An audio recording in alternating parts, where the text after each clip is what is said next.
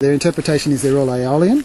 Okay. So therefore, if there's no lag, time lag, necessarily, no difference in time lags, you know, over the late Holocene. Therefore, if you've got an accumulation of ridges like this, you know, in a zone like we have here, Yeah.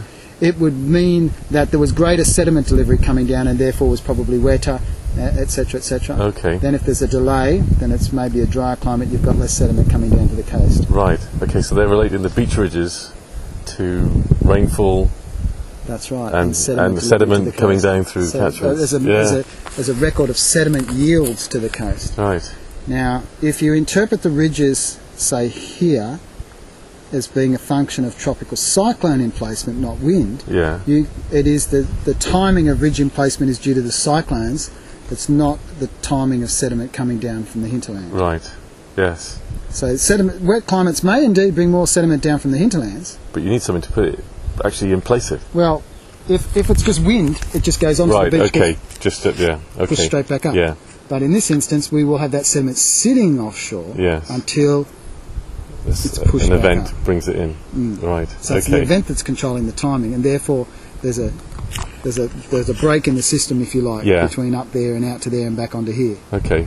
So similar features, but different interpretations as to how they were But put in place. different grain size. They're fine grained. They're fine grained, so they could be Aeolian. They could be Aeolian. Yeah, right. Sedimentologically, Yes. you could say that. Right. Whereas here it's far more coarse, Yes. so less likely. And in fact, we haven't seen any evidence of Aeolian activity No. here today, and that's No. it's pretty windy. Yeah.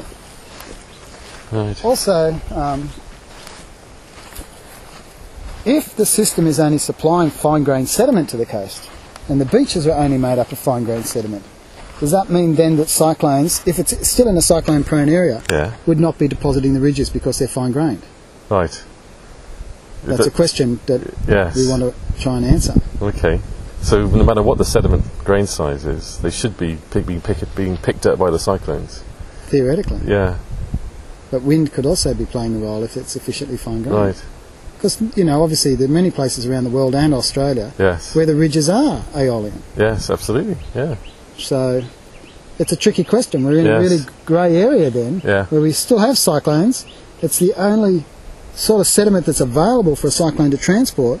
How do you differentiate between Aeolian and cyclone in that instance? Yes. Here we're okay because they're coarse and ready. Yes. That's right. So normal wind processes can't pick up this grid. No.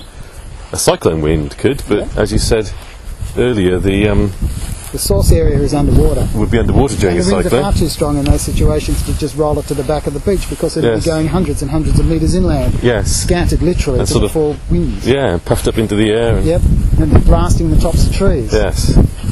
So it's not just going to roll into a beach ridge. Yeah, so if we're reasonably sure here, then, as sure as we can be, that these ridges aren't Aeolian, they are cyclone. That's right. Yeah. And also we see cyclones putting in slabs of sediment up to 1.5 metres or more thick Right.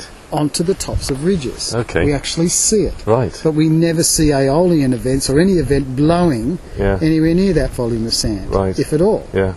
So, you know, To build them up to several metres high, then you need yeah, either That's a very right. long period of time for these Aeolian activity, or that's right. And the Yeah. material that's deposited onto the tops of the ridges by the inundations Yeah. is exactly the same material as we see in the ridges. right.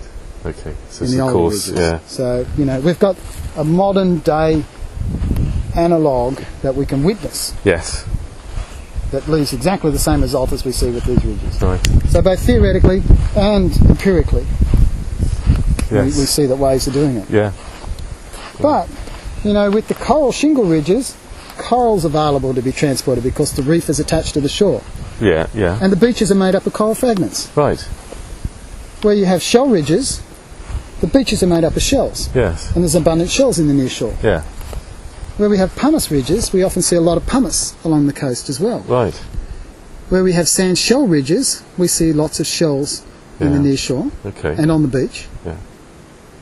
When we come to the coarse-grained beaches, we see coarse-grained ridges behind them. Yes. And when we go to the fine-grained beaches, we see fine-grained ridges behind them. Right. Where do we draw the lines? So there's a consistent pattern there. There's a consistent pattern. Yeah. In other words, the cyclone will move whatever it's available to be able to do. Yes. However, independently, it's much harder to be able to discriminate between the process is responsible for the fine-grained ridges in terms of Aeolian versus wave. Yes, yeah. And what sort of sedimentary structures do you get? Do you see cross-bedding and some of Yeah, you these see things? cross-bedding, you see faucets sort of coming up here, flat bedding at the back, and then sort of an overwash fasces towards the back of them. Right. Flat bedding on top, Yeah. horizontal bedding on top, and a sort of an overwash fasces going over the back. Right.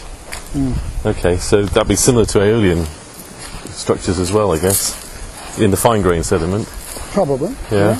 Possibly. Dune forms. Yeah, often with bigger dune forms, though, you can get trough cross-bedding, Yes, of course. Yeah. and we don't see that in these. Right. Yeah. Okay. Ah, fascinating.